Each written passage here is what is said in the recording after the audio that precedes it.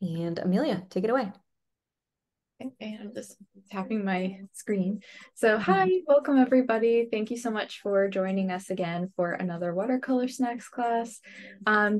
Introducing myself again, just in case you haven't met me before, my name is Amelia Gossman. I'm an artist living in Baltimore, Maryland, and I'm also an art teacher. So I am going to be teaching a color theory class this coming spring semester at a community college, and hopefully teaching illustration again this coming spring at Towson University, which is where I also work in the library. So I'm really excited to be teaching another class for Watercolor Snacks, and we're going to be working on a really cute Badger who's reading a book. So let's go ahead and get started with that. So we can switch over to the other screen here. Thank you. And I'm just going to clear my screen really quick. I got the message that we're recording. Great. So I'm going to quickly kind of just review what came in the watercolor snacks box for fall 2023, because that's what I'm going to be using for this painting today. And I was thinking that if you're like me, once you get art supplies, they kind of go all over the place, because I have various places where I store my art supplies. So just really quickly, the paper that I'm going to be working on is the agave watercolor paper from Hahnemühle. So this is a watercolor paper that comes on a block. So it's all attached together with glue binding. So you would want to use either an X-Acto knife or a palette knife or something flat that you can get in there to separate them out. I cut my paper into a little less than half. So I'm going to be working small, but you're welcome to work any size that you like. But I like to work a little bit smaller, just so that I have a little, it doesn't take quite as much time to complete the painting. I'm using the core watercolor pans, and these are the colors in the palette. We have cobalt blue, nickel azo yellow, Payne's gray, the phthalo blue, or no, I'm sorry, this is a phthalo turquoise, transparent brown oxide, and ultramarine violet. So they're not all in order that I read them, but these are the colors that we have and we'll be working with. And I'm going to be mixing some colors as well. There was a collapsible water cup that came in the set. So I have this full of water, and I also have an additional mug of water, so that I can use one for adding water to my paints and mixing the colors, and then one that I can use to clean off my brush. So if you have your two cups, just decide which is which so that you don't accidentally mix up your water. I've done that a couple times. These did not come in the box, but I grabbed them because they're handy, but they're not required if you don't want to use them, and if you don't have them, no pressure. But I did grab a roll of washi tape so that I could have nice crisp edges on my paintings. And then I also will be using, this is a kneaded eraser. If you don't have one and you want to pick one up, I do believe there are some in the ArtSnacks shop, so you can grab one there. But I'll show you how I use these when we start our drawing. And then I have the two brushes that came in the box.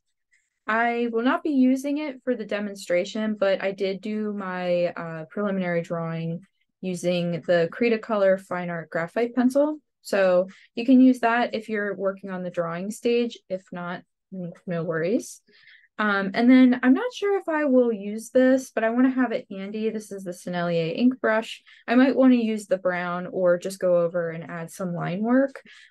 So it's just handy to have, but I don't know if I will end up using it. But you can use it if you like. And then one more thing that I did grab. Now I didn't mention this in the post earlier for class prep, but no pressure. If you don't have one, you can always grab one later. But I did grab a fine liner to go over some of the line work and add some details later. But again, if you don't have one, or if you don't have one handy, don't worry about it. You can always grab one later or just skip that part.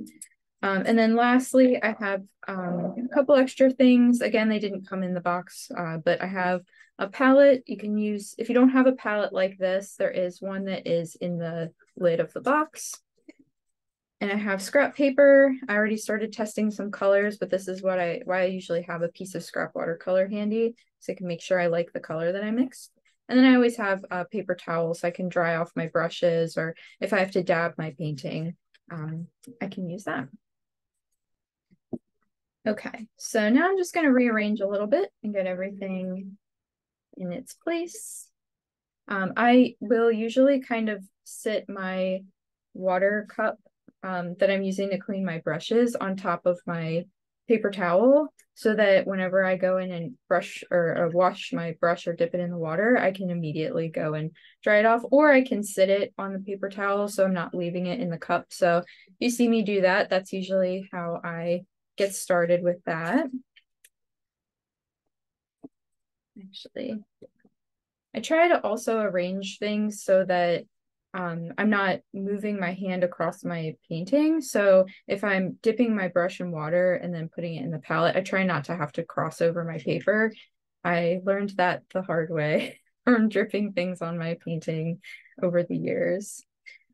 So I transferred the drawing that I did. I did a digital drawing because I like having the bold lines. And usually I'll do a sketch separately, and then I'll transfer it onto my watercolor paper because I want to have clean lines. That's one reason. So I had my drawing, I printed it out, and then used a light table to transfer it. But if you don't have a light table, you could also take a graphite pencil and just rub across the back. Let me show you actually putting graphite on the paper. You would want to rub the graphite on the back. Usually a heavier, greasier pencil will work better, but whatever you have usually works. And you want to cover the whole thing, and then you would lay it on top of the paper and use usually a ballpoint pen and trace it on that way. And you just trace over the whole thing, and it will usually transfer. So if you don't want to cut the paper off of your block, you can do it that way. But I used a light table for this. And then, so that's one reason I like to be able to have clean lines without any sketch marks or major erasures on the paper, so that it doesn't wear down the paper as much. The other reason is I actually traced this 3 times. I have 3 different versions. So something that I appreciate is if I ever find that I've made a major mistake that I can't really quite pull back from or correct, or if I want to do more than one version or try it again with different colors, you can kind of endlessly copy your original sketch. You can also use it as a reference in case you lose some of your line work. So those are just some tips for preparing your actual drawing. So once I get it to this stage where I have my pencil drawing on the paper, this is an optional step for you. It depends on how much of the pencil work you want to show through, but I like to take the kneaded eraser and I almost kind of create a little handle like this where I am pinching it, and then I will kind of rock the eraser over the line work, and I'll do a little section here so I can show you. But you can see the difference with how this area is so much lighter than this area, because once you put watercolor down on your paper, it's going to seal the graphite onto the paper. So you won't be able to erase it, at least not very easily. So I found that by lightening it up a little bit before I add the paint to it, if there are any other corrections or if there's an area that I want to be very, very light and kind of fade away, then it's a little easier to do before I put the watercolor onto the paper. So that's just my preference. But if you don't mind having the graphite on there and you don't want to erase it, you would rather have the line work a little darker and easier to see, that's perfectly fine. You'll find your own method that works best for you. Interestingly, when I was a kid, I got a copy of the book East of the Sun, West of the Moon, and it's illustrated by Mercer Meyer. who did the little critter books, if you're familiar with those. And in the back of that book, there's a little, I guess, blurb or just a short paragraph about his process for how he made the book. And I was really fascinated because he mentions that he does this. So for his watercolor paintings, he will do a pencil drawing on whatever paper he's working on, and then we'll go in and lighten it up. I think it said like 40% or something like that. And then we'll add the color on top. And it was so interesting. I was like, how does he do that? And then, of course, I figured it out later that you can do that using a kneaded eraser, because it will sort of pull some of the graphite off the paper without fully erasing it like a rubber or plastic eraser would. So I was like, oh, so that's the key. So that's why I do it with my work too, because for the other reasons I mentioned, but I also thought that, oh yeah, that makes a lot of sense. And that's pretty cool. Mercer Meyer does it that way. So it's a pretty cool thing that I learned just from reading the book. So I'm going to start this painting like I did the last one by putting a wash of color onto the paper. So I'm going to take some of the water that's in my cup. I'll move it down a little so you can see more. And take a little bit of this water and I'm going to put it into one of my palette wells, just so that I have some water to start with. And so that it starts to dilute the color a little right at the start, so that I don't have really thick, heavy pigment on the paper. I want it to be a really light wash. You can choose if you want to put water on first, if you like having the paint spread a little bit more, but just know it's going to take a little longer to dry. I'm just going to go ahead and do wet onto dry paper for this time. So I'm going to grab some of this, which one is this? This is the transparent brown oxide. And I'm going to make just kind of a light wash of this color. And I'm using the angle brush, the bigger one, because that's going to cover more surface area of the paper. If you use the little tiny brush, you will be on that step forever. So it helps to use a bigger brush for bigger areas, and then save the detail brush for details. So I'm actually I think I'm gonna turn this way. This is a technique I learned in a watercolor class that I took when I was a student at the Maryland Institute College of Art, which we just call MICA for short, because it's a really long name. But I learned this technique that you want to pick a direction and then very slowly pull the color down. And that will help you get a nice even layer of watercolor, because it can come out kind of streaky. But just take your time with this step.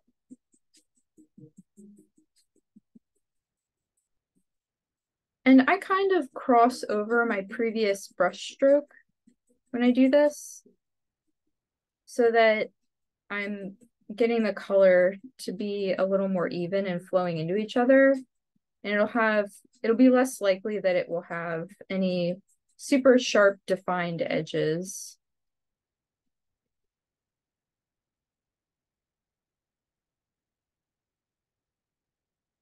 But my professor told me to, well, not just me, the whole class, taught us to pull almost like a bead of paint that kind of settles down at the bottom, to pull that all the way across and to continue it down into the next layer.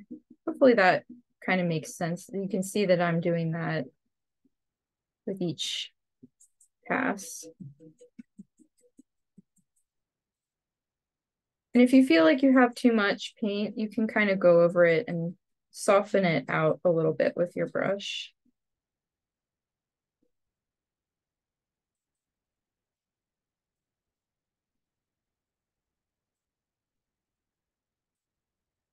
And the trick, I think, is mostly just keeping it all in the same direction. So if you're going from left to right, then you're going to want to do that for the entire painting. You don't want to, I mean, you can do whatever you want, but you'll have a more even layer of color if you continue in the same direction. Whereas if you kind of go all over in different directions, that will come through in your painting. So if you want it to look nice and smooth and even, that's a good trick for doing that. So I'm going to let this dry a little bit because I want this wash to be totally dry. So take a moment just to kind of let it sit a little bit before moving on to the next stage. But I'm going to go ahead and move forward while this one dries. And I'll go back and forth between my two paintings so that as one dries, I can pick up the next one. So we're going to set this one aside. And I have one that's already dry where I added, this one's a little bit of a lighter wash, but you know, it still kind of has the same effect where we're starting with a color underneath so that there's not any pure white of the paper. I don't have any super bright highlights in this painting. Usually you'd want to kind of reserve the white of the paper for your brightest highlights.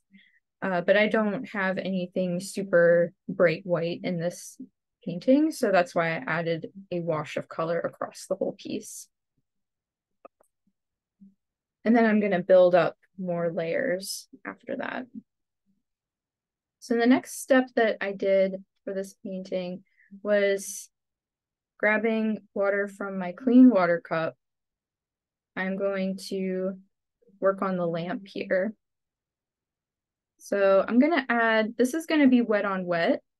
So I'm painting the lampshade. I'm filling in the lampshade with just plain clean water. And then getting some of the excess water off my brush. And I'm going to soften out the edges. I know it's a little hard to see because it's just clear, but I'm softening out the edges a little bit with my brush so that I'm kind of covering that area that's glowing. The wettest part is going to be in the middle here. And then I'm going to take some of the nickel azo yellow, and I'm just going to put a little bit of that in my palette. And I'm just doing maybe a couple swipes over the top. I don't need a super duper saturated yellow, but I do want it to be kind of intense. I'm going to pick up some of the paint with the tip of the angle here, and I'm going to put some of that in the middle. And I'm kind of just, this is where the light bulb would be, in the middle of the lampshade. And I'm kind of going in a circular motion to feather out that color a little bit. And then, because I want the edges to be soft, right now they're a little bit harsh. Rinse off my brush and grab a little clean water. And so now I don't have any paint on my brush, just water. And I'm going to dab a little bit of that off. And I'm going to pull the color out and feather it out. I'm going to be using this technique a couple of times, but if you want me to do a little bit more of a close-up demonstration, let me know. I'm happy to do it. But this technique is really helpful if you want soft edges and you want to feather out some of the paint so that you don't have a harsh edge, but you don't want to do a really wet on wet wash. This can be really helpful. So I'll be using this to create some gradient shadows in other areas of the painting as well. So you'll get kind of a glowing effect like that. Let me pull this up a little closer. So hopefully you can see where it's the most bright and intense, it's going to soften out and get a little less bright. I'll do that again on this painting here so you can see it again.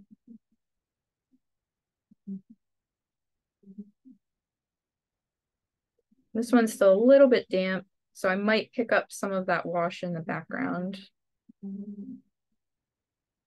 So if your piece is still a little bit wet, just be aware you might pick it up a little, but that's okay because this is meant to be a really bright area. So it won't do any harm if you pull up some of that color.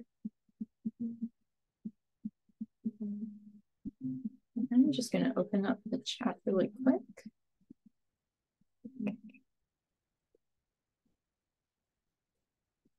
Okay. So again, turning my brush so that the sharper point is picking up most of the pigment. Put a little bit in the middle. And actually, I think I need a little more. So if you feel like you don't have quite enough paint, you can just pull a little more into your palette. And I'm kind of creating a circle by almost drawing a spiral with the paint, like this.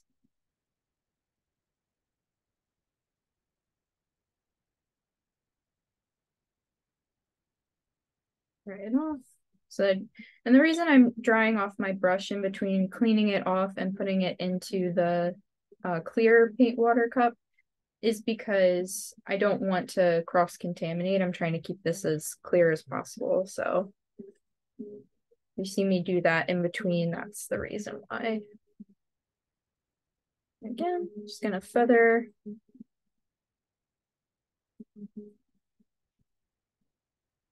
Like that, and you can even, if you want to pull some of that more intense color where it's wet, you can do that.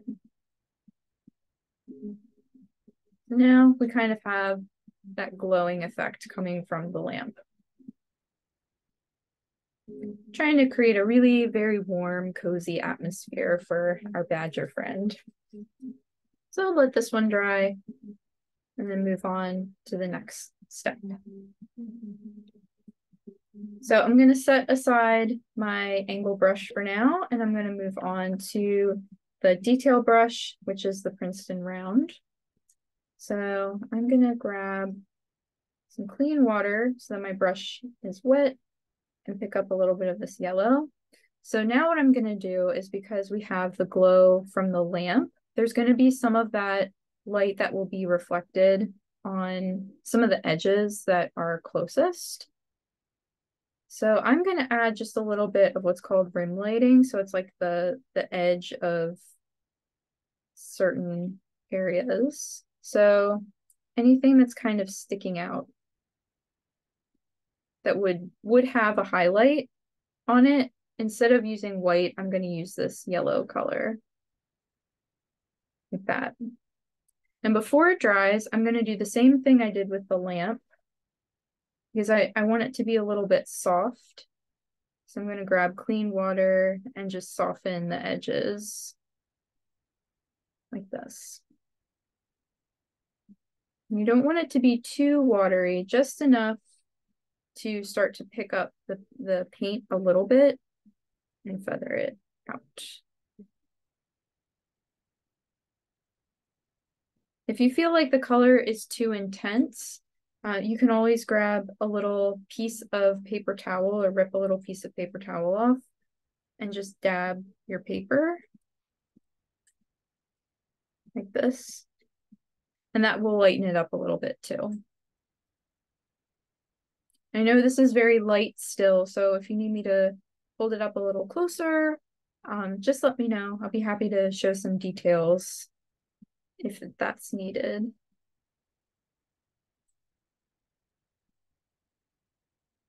But I'm going to get the edge of the armchair here, his leg, and the top of his shoe, a little bit of the leg of the chair, and then the top of his shoe there.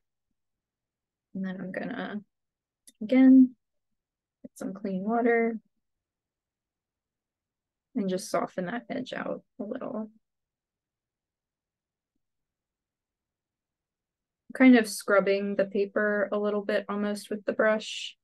So using sort of circular motion.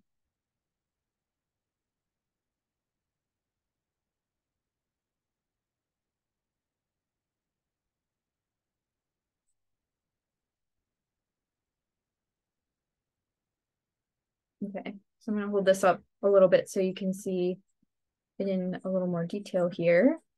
But you can see, so we have our light source, and then we have some highlights where it's going to get the most light. So it looks like it's glowing. And we're going to be adding more color to this and sort of mixing in more layers. So it won't be quite as intensely yellow once we add more of the color to it, but it will sort of look like it's being touched by the glow of the light. And he has a really nice warm colored lamp in his little den. Okay. Do that on the piece while that dries a little bit. And I can show you again. We'll go a little more quickly this time.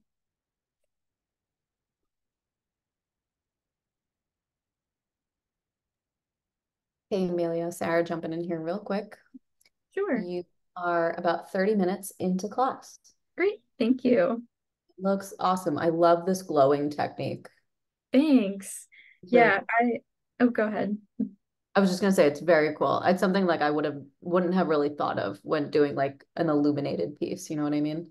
Yeah, thanks. Yeah, I really like things that are kind of atmospheric and warm. So I thought it might be fun, especially it's getting cold around where I live, although in Maryland, some days it's sunny and 70, and then the next day it's 40 and rainy and cloudy. So we have pretty picky weather. But I am personally in a very cozy state of mind. I'm ready to be bundled up for the holidays. So that's just me. I was thinking about cozy creatures. Okay, so I'll show you. I have one that's a little bit more finished. It doesn't quite have the line work on it yet, but I went through and filled in a lot of the spaces with different colors to create a really nice, rich, cozy palette.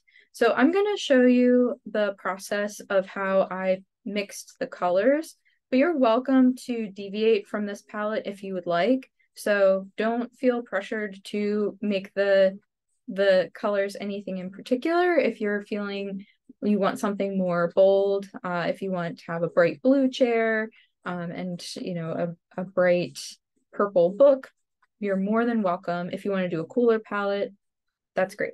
But I'm going to be mixing these colors and I'm going to walk you through the steps. So you'll see me kind of going in and filling in some different areas for the next stage of the painting. So I actually, even though a lot of these spaces are kind of small, I actually used my angle brush to fill in some of the bigger areas.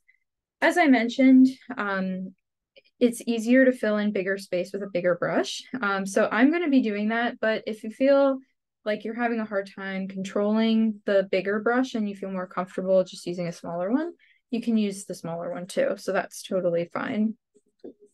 But I used for the color of the chair, I have this kind of the warm brown color.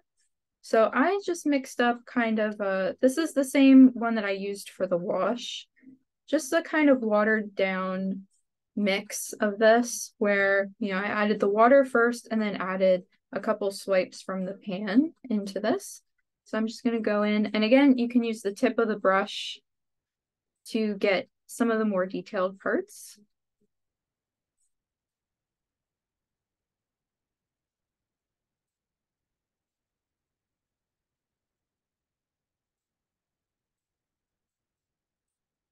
And we're starting just with a light wash of color first. We'll build up darker colors as we go. So try to keep it kind of light for the first pass. And that's the thing with working with watercolors, you're always building up layers. So you don't necessarily have to go really, really intensely colored or really dark right away, especially if you are going over a darker area with a lighter color, sometimes it will get picked up and it can smudge. So that's another reason why it's good to work from light to dark with watercolor, which is typically opposite of how you might work with other media. So watercolor is pretty special in that way.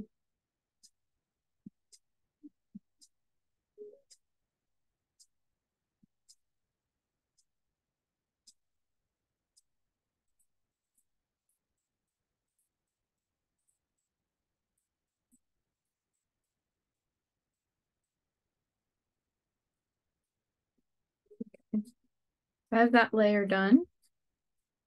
And since you're filling in areas kind of one by one, what I like to do is I try not to work next to spots that are wet as much as I can, just so that way they don't accidentally bleed into each other and kind of create paint blooms that I wasn't intending to happen.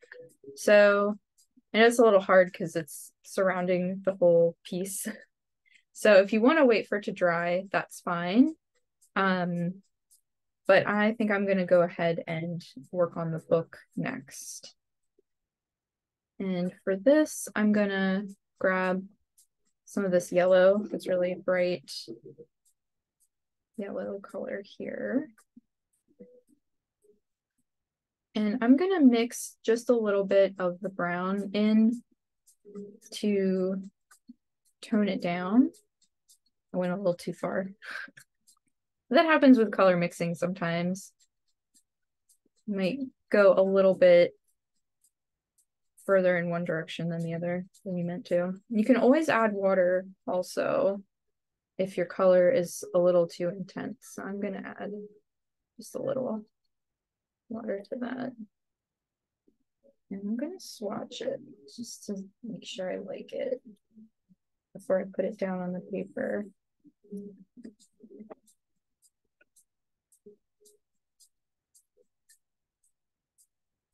I think that looks good. I was going for kind of a golden, like a deep golden color, not so much a bright lemony yellow for this book. So I think that will look good. And since this is a smaller area to paint, I'm just going to use my detail brush for this.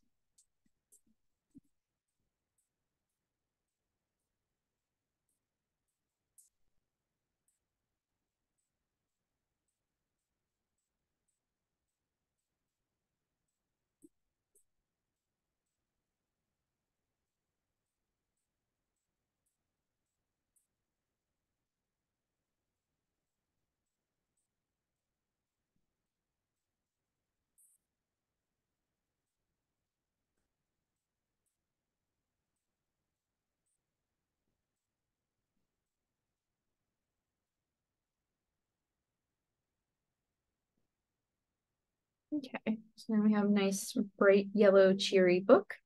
And I also gave him some socks. So I thought that he would be wearing some nice cozy socks. So I used that color for the socks as well.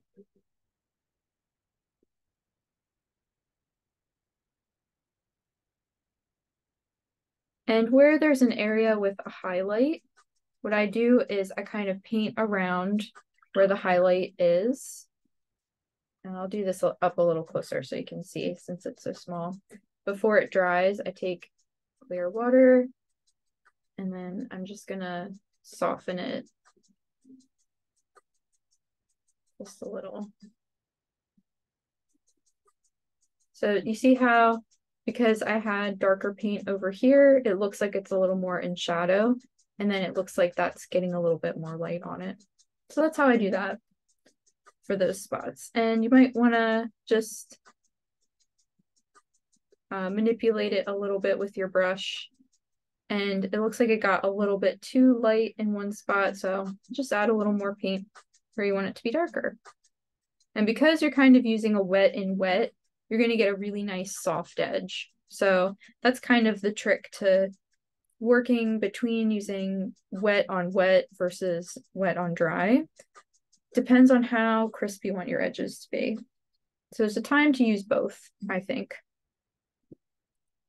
All right, so as this has dried a little bit, now I'm going to paint the pants. This is fun because I'm going to mix up a really nice green color. So I'll take some of my water just so that I have some to start with to wet down the paints a little bit. And I'm going to grab more of my yellow. Just grab a couple swipes of that. And clean it off.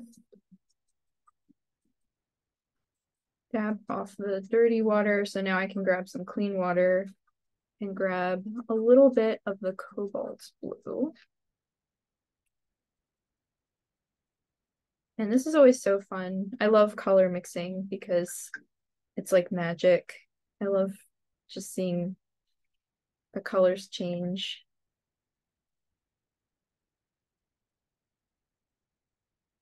So since I added a little more blue, it's a little bit too much on the cool side. I just want to grab a tiny bit more water because I'm going for a warm palette. So even though green is kind of hovering between warm and cool, I want it to be a little bit more yellow coming through. So I'm using my bigger brush because there's just a little bit more area to cover here. I'll use that nice angle tip to get into those detailed spots.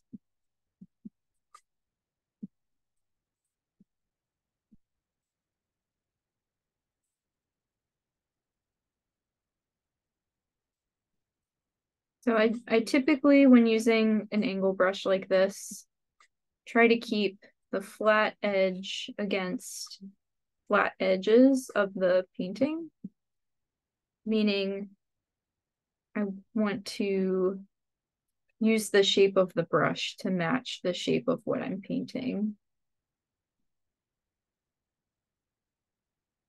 So I kind of paint into the edges. Hopefully that makes sense. Or you can see that that's what I'm doing here.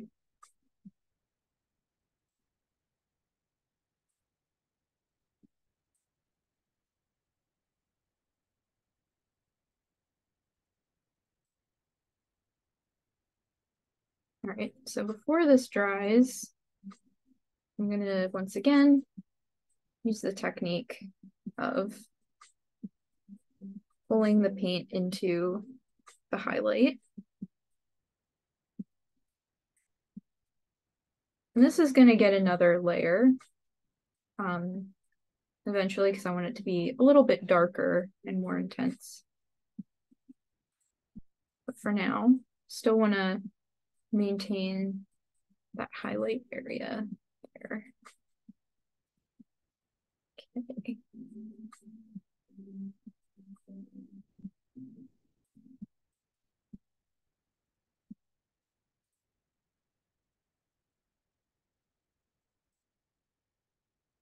Okay, some lovely green pants for our friend here.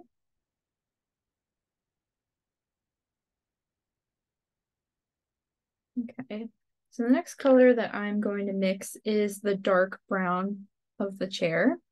So we have this really lovely transparent brown oxide color, and I am going to go ahead and start another palette with that color in it, another palette well.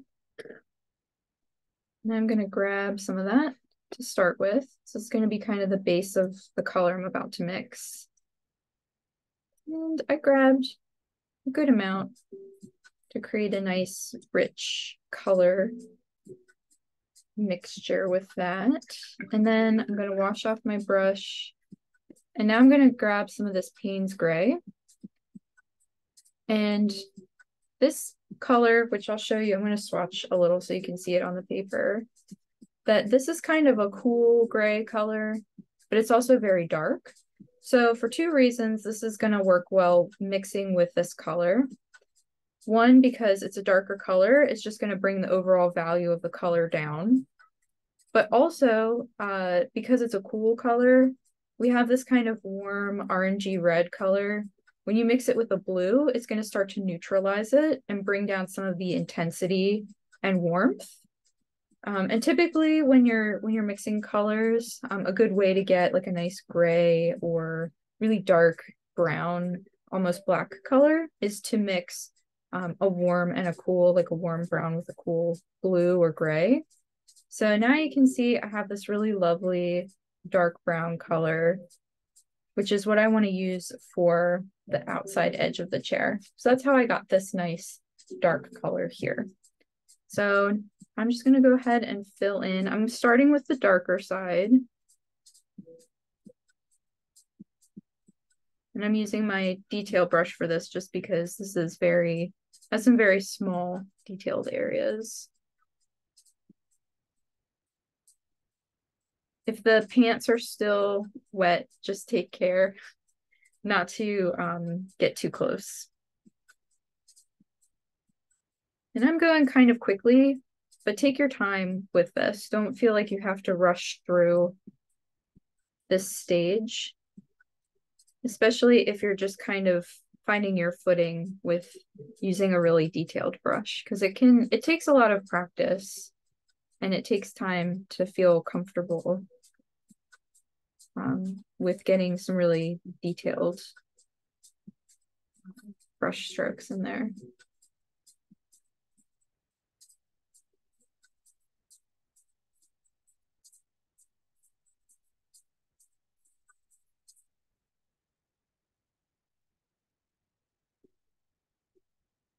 So this type of watercolor painting that I'm doing is one that's a little bit more focused on sort of filling in the colors, almost like a coloring book.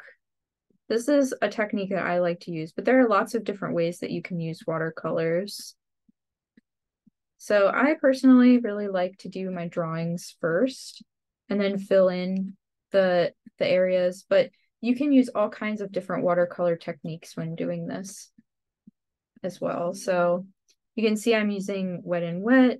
I'm using some blending techniques, but I like having the really nice sort of, well, honestly, I like to have the balance between choosing really soft, blended out edges and really sharp defined areas. So I think watercolor is really nice when you're doing illustrations like this for that reason. And it's a great way to fill in a base color. And sometimes what I like to do with my watercolor paintings like this is after it's all dried, I like to take colored pencils and go over and add some details or textures with colored pencils too. But you could also, like we're going to do later, add in some line work with a pen to define, or you can use a small detail brush like this, like we did with the raccoon painting. You can add some line and detail with that as well. So it's pretty cool. Very fun way to do an illustration.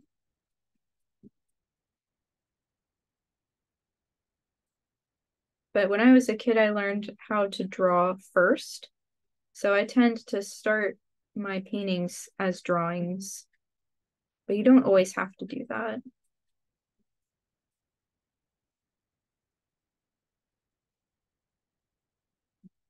I do remember the first time that I ever tried using watercolor. I didn't realize it was watercolor because it was the kind that came in a tube. I guess maybe it wasn't the first time I ever encountered watercolor, but it was the first time I encountered watercolor in a tube. My friend and I were playing with it and we were like, wow, this paint's really thick. And it's so funny to think back about that. We were taking just watercolor paints straight out of the tube and trying to paint with them. And it was really difficult to do. So it's just really funny to think about, you know, just the different stages of working with material and learning how they work and all the trials of figuring that stuff out. It's just funny to think. It's like, oh, you have to add water to this. That makes sense. That makes it a lot easier to work with. But I'm sure other people have done the same thing. especially if they're trying out something brand new.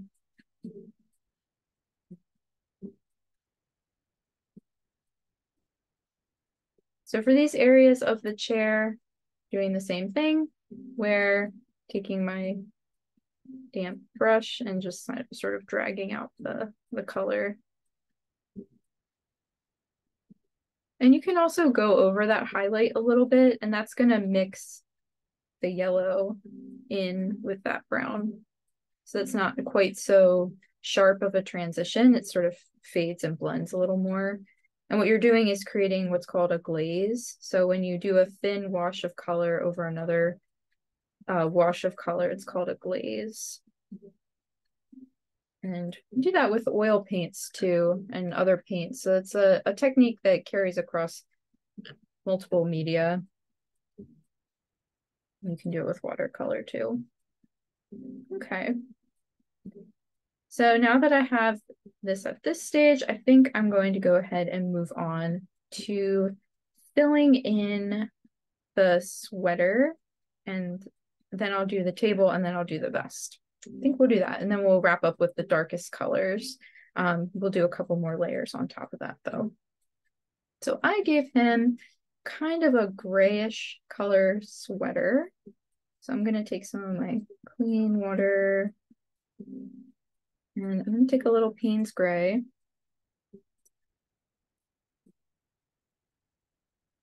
And I warmed this up a little bit because it's a little too cool and dark for, I think, the rest of the palette. So I'm going to take just a tiny bit of the brown. Now we're doing kind of the opposite, where I want it to be darker, more on the darker brown, or sorry, the darker gray side. I also took just a little bit of the violet, and I feel like you have to really kind of pick this up. This one's a little bit of a more transparent color, so I found I need a little more of that. And I mixed that in as well to create sort of a warm, purpley, grayish color. So I'm going to swatch it out for you so you can see. So that's the gray that I mixed versus the gray that comes out of the pan. So see how it's just a little bit warmer, but it's still gray. So you can always sort of just warm it up just a little bit, or you can change it just slightly enough so that the colors are doing what you want them to for the painting. So you're not always, you don't always have to use what comes straight out of the pan. You can always make it work for you. But a good rule of thumb is anytime you want to shift a color just a little bit, look for its opposite on the color wheel. And then depending on how much you add, that will usually get you the effect that you're looking for.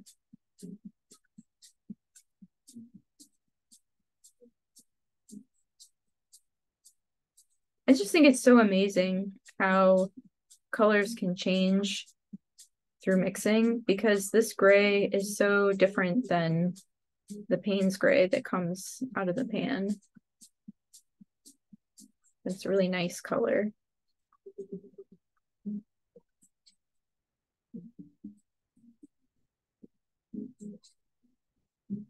Okay, and then I'm going to use the same color here. I'm going to take a little bit of that, and I'm going to add just a little hint of a shadow underneath, since I already have this color mixed. A little too intense. I'm gonna just dab that off a little. I think I need just a little less. And so I'm adding just a little bit of shadow so that we get the sense that our character is sitting on the ground and not just kind of floating in space. This is a really simple technique for if you're adding something that doesn't have a defined background. It's a really simple way to make it look like it's sitting on something and has weight to it. So it's a good go-to trick that I like to do. Okay, So next I'm gonna fill in, let's see, let's do another wash of the chair. So that's this color here, the brown. I'm just adding a little more.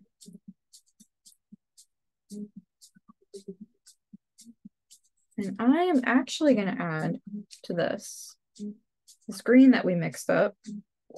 And I'm just going to grab a little bit of this and put that in. And what that's going to do is neutralize it just a little bit.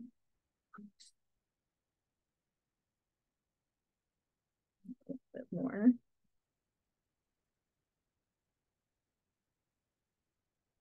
That's already shifted that color just a bit. And then I'm going to add just a very small touch of the Payne's gray. That's a little darker than I meant it to be. So I'm going to add more of this. Sometimes I feel like a scientist or something when I'm adding color. It's like just finding the perfect amount of what to add to get that perfect mixture. But it's all trial and error when it comes to color mixing. So you can always sort of push and pull the colors however you want. All right, so now I'm painting the cushion part of the chair. And I'm going in and making it darker where there are going to be shadows. So this is the part that's getting less light.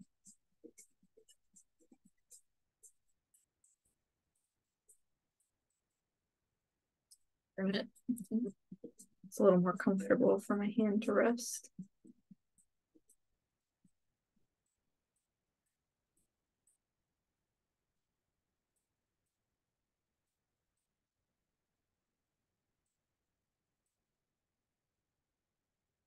I'm going to add just a little more brown. This feels a little too cool.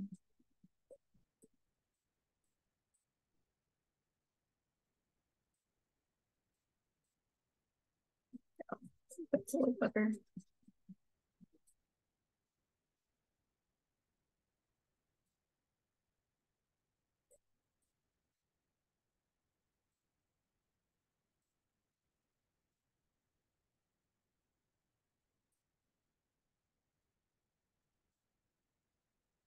I tend to, when I'm filling in a certain shape or space, I found that I tend to go along the edges first and sort of just define where I want to contain the paint. Sort of like this. And then I kind of fill in the middle from there. I think that's something I do kind of intuitively, but the reason for that, I think, is because I'm trying to, I guess, define the boundary of where I want the color to go. Maybe that's something that I just kind of learned from doing digital art, because if you've ever done a digital drawing and then tried to use the bucket tool, you think that the lines are totally connected and they're not. The whole thing gets filled with a color. So maybe that's sort of a translation there, but either way, it's something I've kind of observed about myself with how I fill in paint. But whatever works best for you is how you should do it. But if that works for you, give it a try.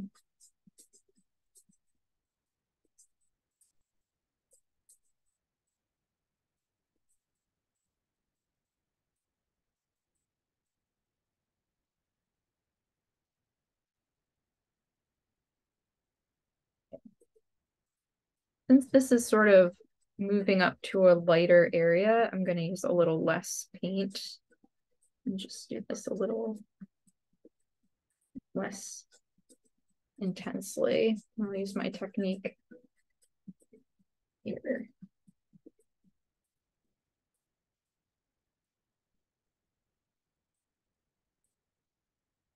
I missed a spot.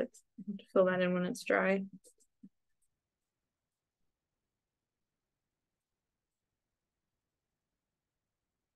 So for this part, I'm actually going to not fill in the glasses because I want it to be a little bit lighter. So I'm going to paint around the glasses here.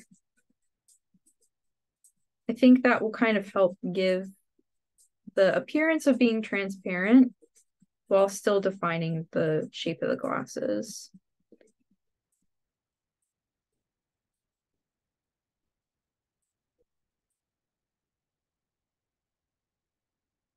I have my paper towel right next to the cups of water. It just makes it so much easier to dab off my brush. And I also kind of, whenever I get water from my cup, I kind of run it along the edges, and that gets some of the bigger drips of water off of the brush so that it doesn't cause too much of a puddle on my paper.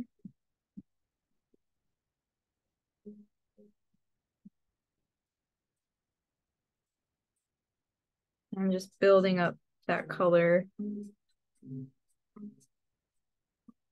because I'm trying to maintain that highlight on the edge.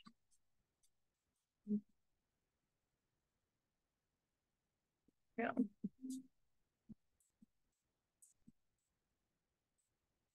There we go. All right, we'll do another layer over here with this color on the edge of the chair.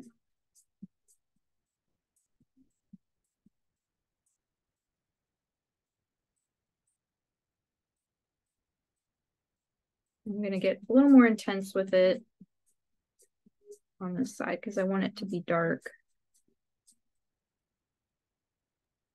Hey, Amelia, it's Sarah popping in here. Mm-hmm. You've got a half hour left. Great. Thank you.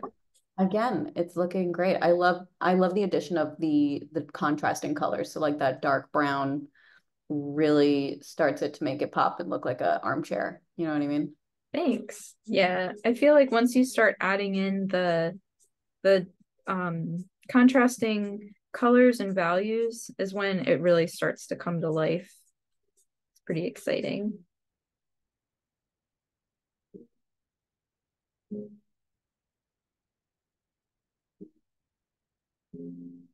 Okay.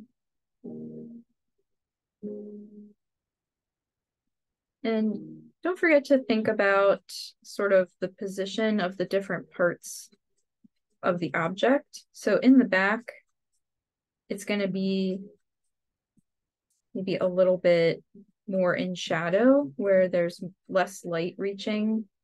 So it might be a little darker back there. So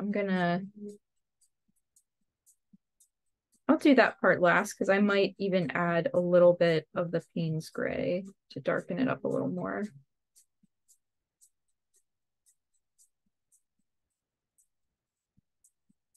But before I add that, I'm going to use up what I've already mixed.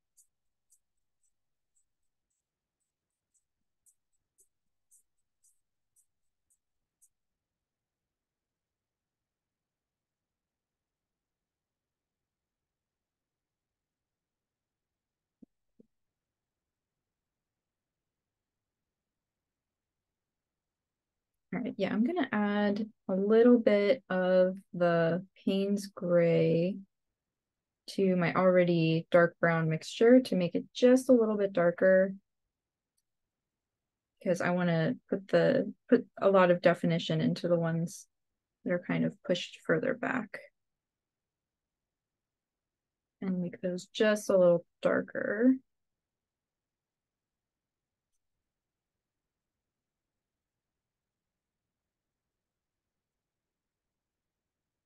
Look at that. Yeah, I think that's good. See how they kind of get pushed further back because they look like they're in the distance because there's less light back there. So I chose to leave the shirt this kind of light brown color.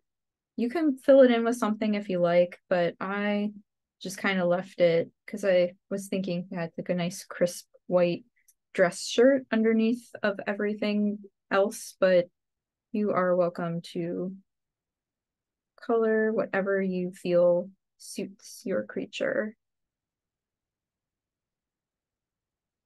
And then I'm using some of the same brown from the chair on the side table here.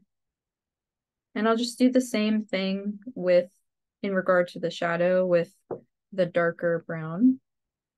I'll just add a little shadow, and I'm just letting it sort of blend into each other this time.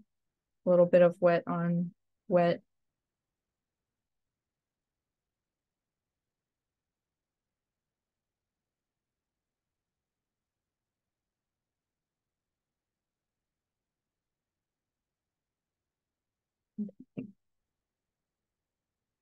Oh, right.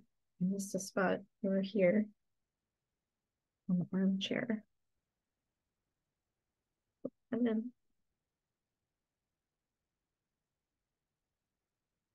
there we go. Okay. One last little thing, and then I'm going to start to add the darkest colors on here. So let's go ahead and, well, I do want to also give him more intensely green pants. So we'll do that. Actually, let's do that next. So I'm going to take my green and I'm going to add just a little of the Payne's gray to darken it up. I went too far, but add a little more yellow, just a touch.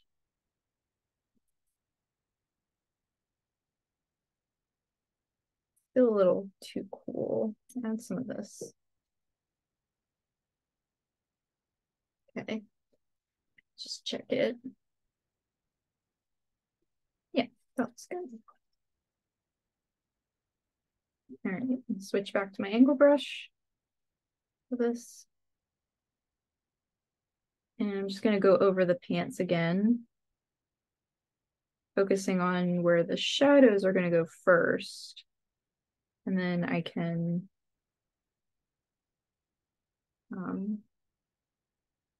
soften out my highlights. So he has kind of, he's sitting with his legs crossed. So I want to try to leave the knee highlighted because that's sticking out more and it's going to be catching more light.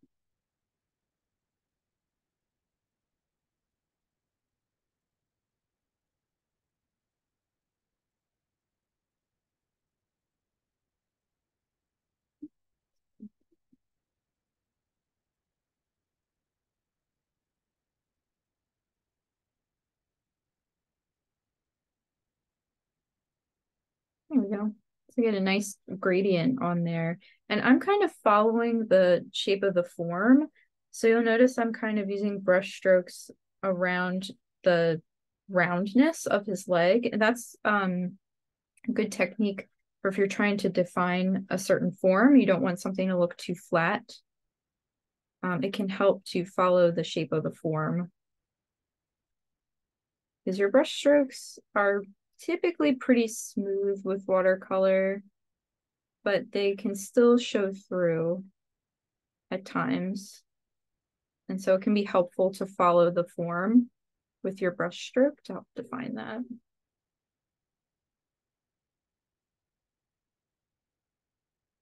All right, now this side is going to be a little brighter, so I don't want to define it as much. It's not going to be in as much shadow.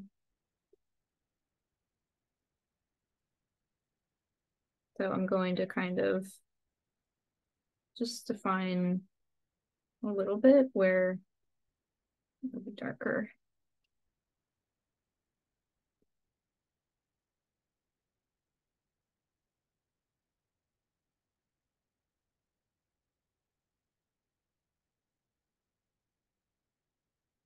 And if you find that you're not able to get enough color when you use the technique of pulling the darker or more intense colored paint into lighter areas, you can just add a little bit more. And because it's wet and wet, it will spread and feather really nicely. And then you can go in and sort of pick up some of the extra with a dry, not super dry, but mostly dry brush too. So I'll hold it up since it's a little far. But you can see where I'm starting to get definition just from where I put in light and dark. Okay, let's just give him, I'm going to use this yellow that I already mixed up. Actually, that's the color of the book. Hold on. I try not to have the same color next to each other. So let's give him, let me add a little bit of this brown to the yellow just to make it a little more orange. And we'll fill that in.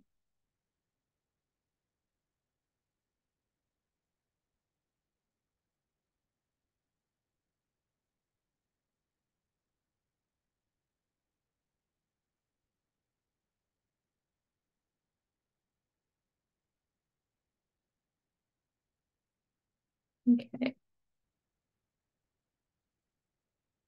All right, so now mostly filled in, I'm gonna go for adding the darker colors in his face. I also made his shoes dark and his hands. And that should be good for that part. And then we can go over to the dry version and add in some line work if you want to do so. I'm gonna add some to mine.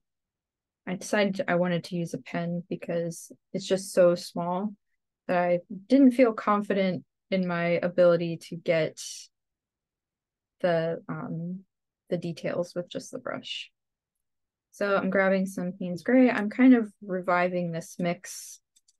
So Payne's Gray that I'm going to warm up with the brown.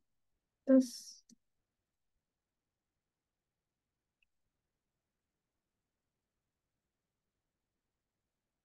So I'm really kind of just making a very dark brown.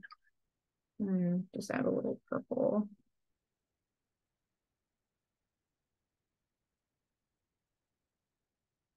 I'm going to test it.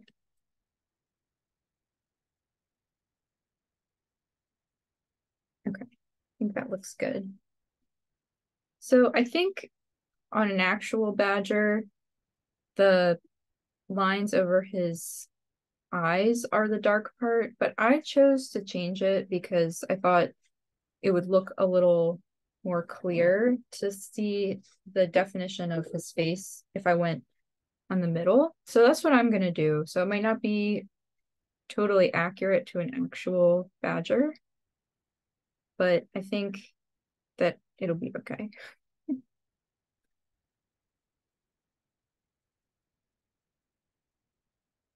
And I'm kind of using really careful small brush strokes to fill in this area just because it's an area with a lot of detail. And I want to try to have a little more control here than I might in other spots. And I am avoiding the nose for now because I don't want it to blend in. Since this is such a dark color, I know I'm going to lose my pencil work. I'm not quite ready to lose all of it yet. And then, so there's a gap here, and then I'm going to add in another band of dark fur here. And I'm just going to bring my camera down just a little bit because now that we're getting into more detail, I want you to be able to see it a little more clearly.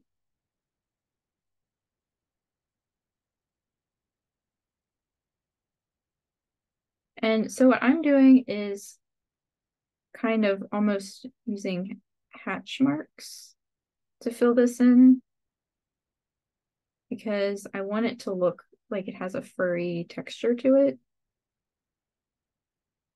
but I'm also trying to take care around my lines.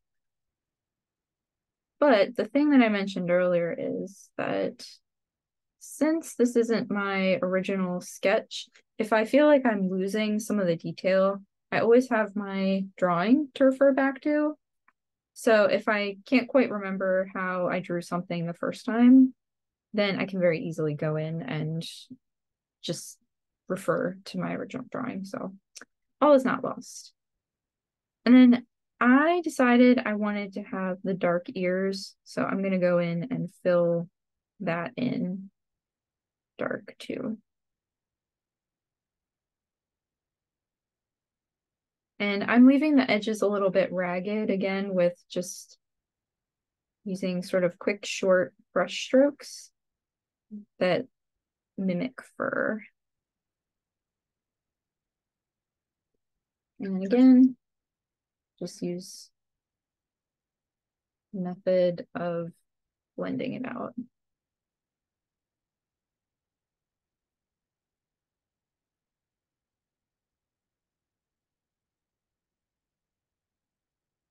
While that's drying, I'm going to go in and fill in his paws.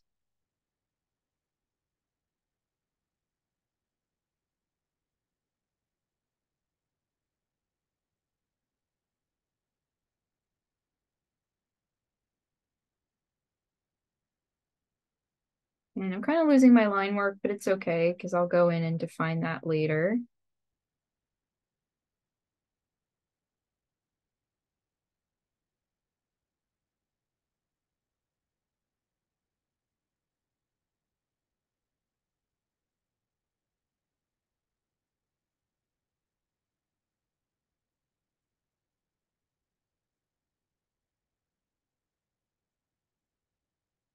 And do the shoes.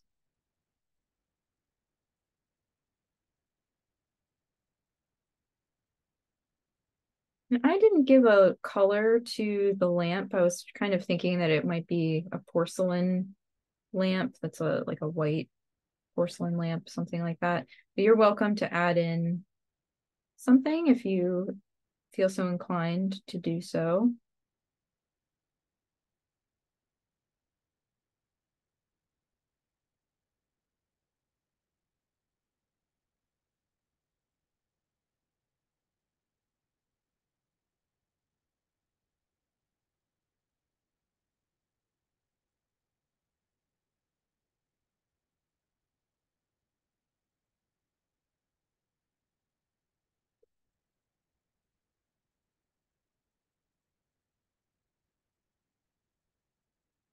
Okay.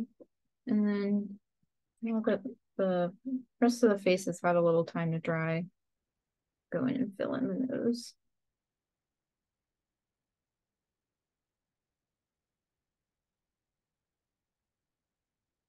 And I'm kind of creating like a C shape. I fill it in so that I can have that highlight.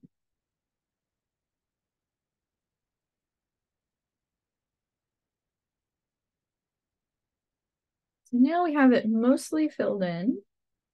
And we are pretty much most of the way complete with this, with getting the colors in.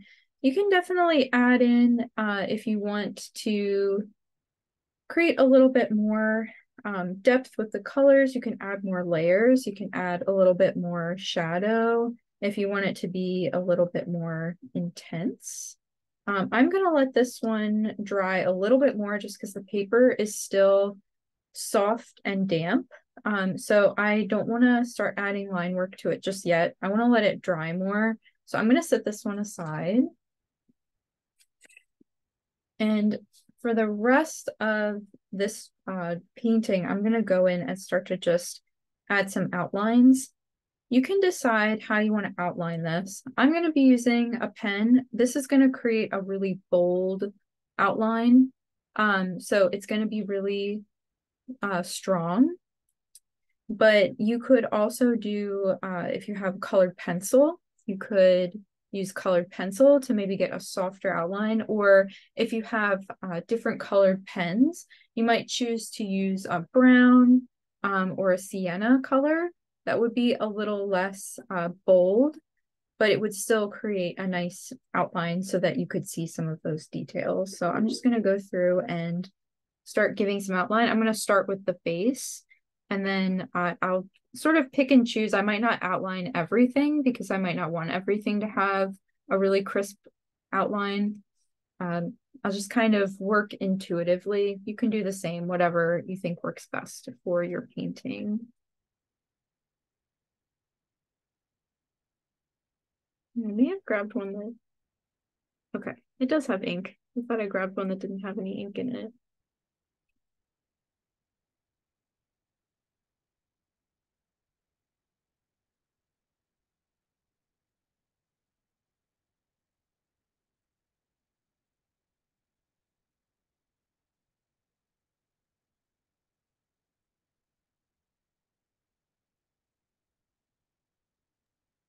Hello, Amelia, jumping in here. Hello.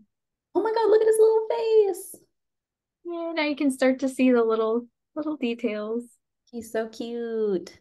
Um, we have about 10 minutes left. Okay. I am curious if anybody else on the live wants to share. Yeah, definitely. I would love to see where people are. If you're doing a badger, if you picked to do something else. So if you want to share, feel free to raise your hand, unmute yourself. There's not many on the live today. Ooh, okay. Jenny, feel free to unmute yourself. I'm going to spotlight you. Oh my goodness. So cute. That looks great. So did you outline yours first, or did you print it onto the paper and then draw it, or did you use pen? I outlined it first. Great. It looks beautiful. Thank you. You're welcome. Love it. Thank you for sharing. Yeah. Eva, if you feel like sharing, absolutely no pressure if you don't want to. But yeah, we've got about, yes, she turned her camera on. Okay, I'm gonna spotlight you. Wow. That's so cute. Oh, I love that you did a red lamp. I like the red and the green together. They look really nice. You're still on mute, so if Yeah, you, sorry. I was like, and I couldn't find my mute button. Yeah, I was in a very green and red and gold I mood. love it. So Oh, I like that you did the pattern with the opposite that I did with the dark over the eyes. I think that's how they're actually colored. yeah, I mean, I was thinking, oh, maybe I shouldn't, but then I was like, you know what? I'm probably gonna end up covering it anyway with eyeglasses. So Yeah. and it turned Did, out okay. it looks really nice. Did you use a gold with the Yeah, outline? I like that. yeah. Great. Both did a wonderful job. thank you for sharing. All right, so let's take the last 10 minutes to get some more work in. I will spotlight you again, Amelia. Thank you Thanks. for sharing, Eva. Yeah. Beautiful job, both of you. It was so cute. It's so fun to see how people choose to sort of do their own version of things. And I love seeing that. So I think it turned out really, really great. So yeah, this is kind of different for me because I usually did what both of you did where I outline it first and then fill it in. So it's kind of a new technique for me to try where I do the paint first and then fill in the line work later. So it's kind of fun to try something new. But I do find that because I rely so much on line work, it's definitely challenging because then I'm like, nah, I don't want to lose my where I have my lines. So it definitely makes it a little little harder than what I'm used to, but I like trying new things with art.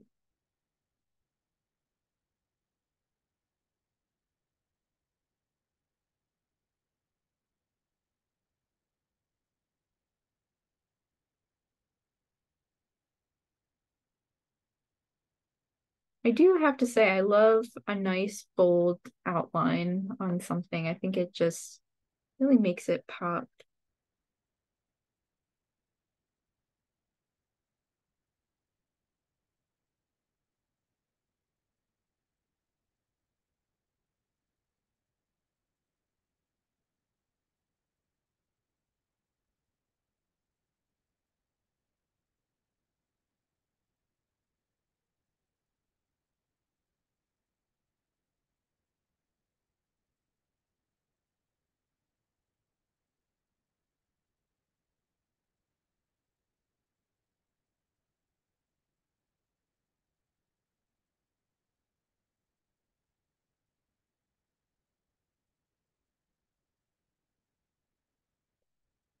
If you want to, if you want to put something on the book, like a little drawing or squiggles that look like words, or if you want to write a title, you can do that too. That's always fun. I like to think about clever titles for books, about what might a badger be reading about. Admittedly, I don't actually know very much about badgers. I always was kind of an animal geek when I was a kid. I really loved learning about animals, but I just never really learned much about badgers. So if you know any fun badger facts, you could think about what type of book they might be reading. I don't know what they eat. They eat bugs. Maybe it's a cookbook about how to prepare bugs or whatever it is they eat. Or maybe he's reading up on den building skills or something, home improvement. I don't know.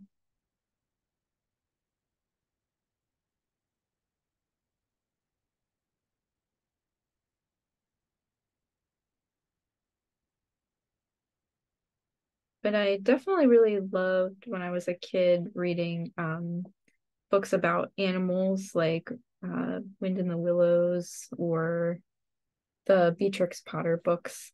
I really loved the idea of animals having their own little outfits and houses. Yeah, so cute. So that's something that comes up in my work a lot. It's such a adorable thing to think about.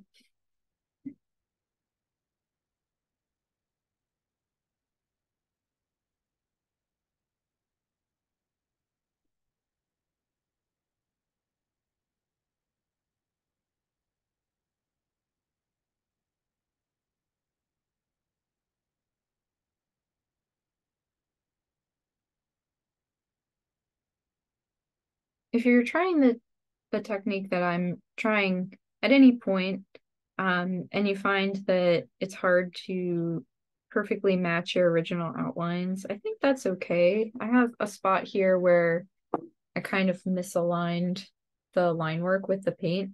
I think that's all right. There's something cool that happens with screen printing, or it's called risograph printing, which is like a special type of printer where sometimes the color isn't quite aligned. There's like a misalignment between the color and the outline. That's kind of, I think it looks charming. And I've noticed that a lot of artists will actually try to purposefully recreate that. So I like to think of it where if I kind of misalign my line work and my color, it's like misregistration. Um, and I think it looks pretty neat. So don't fret if you're trying this and you find that you're having a hard time matching up your line work perfectly. It's actually kind of a whole thing. I lost control a little bit. Accidentally went a little further. See, that's what I get for talking about it. I think it looks okay though. I'm not too worried about it, especially because I have at least two other copies of this. So Lots of chances to draw it again.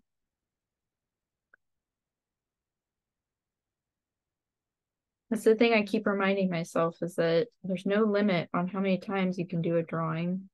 So it's not really possible to totally mess it up forever. You just do it again. And you learn something from each time that things don't go quite as planned. You know, it works out.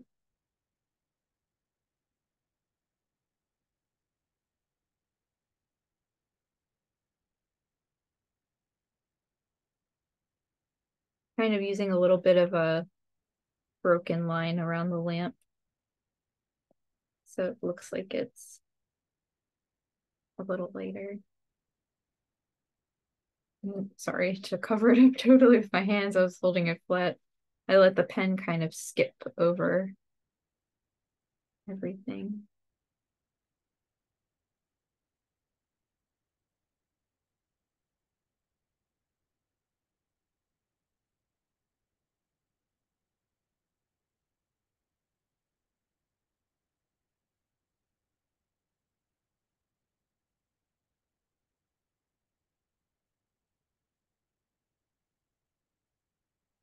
Right.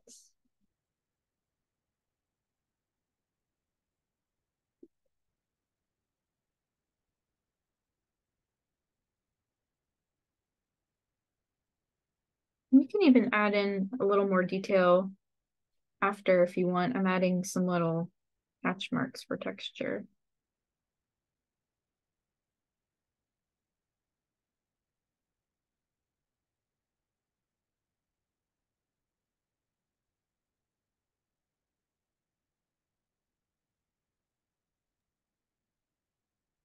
Hey, Amelia, we are technically at time, but I want to know if you want to like finish up anything before the live stream ends. I know you're doing details now. Oh, and did you just sign your piece?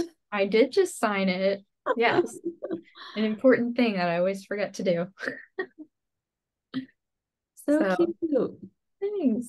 I don't have anything else other than the very satisfying tape removal. So if anyone wants to stick around for that, otherwise I'm pretty much wrapped up.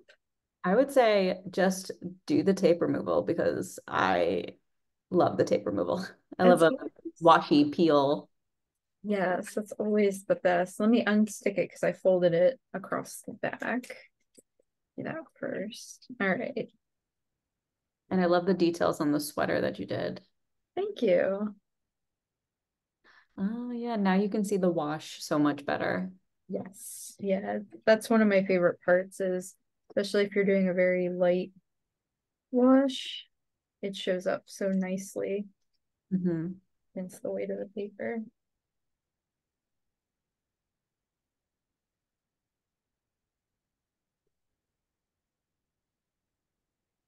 Oops. So I cute.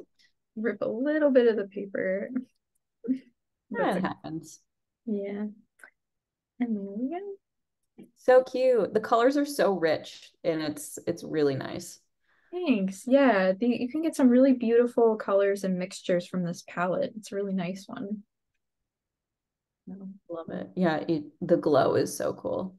I love Yeah, seeing that. very cozy. Yes, super cozy. Awesome. Well, thank you so much. This was really, really like relaxing to watch. Great.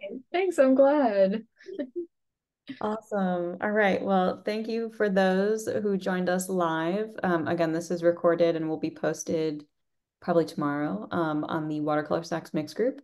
And Amelia, thanks so much for your time. We really appreciate it. Of course, you're welcome. Thanks to everybody else for joining. I appreciate it. And please take a photo of your work and post it on Mix. We want to see the final piece. I would love to see. Awesome. All right. Have a good day. See ya. Thanks. You too. Bye. Bye. Bye.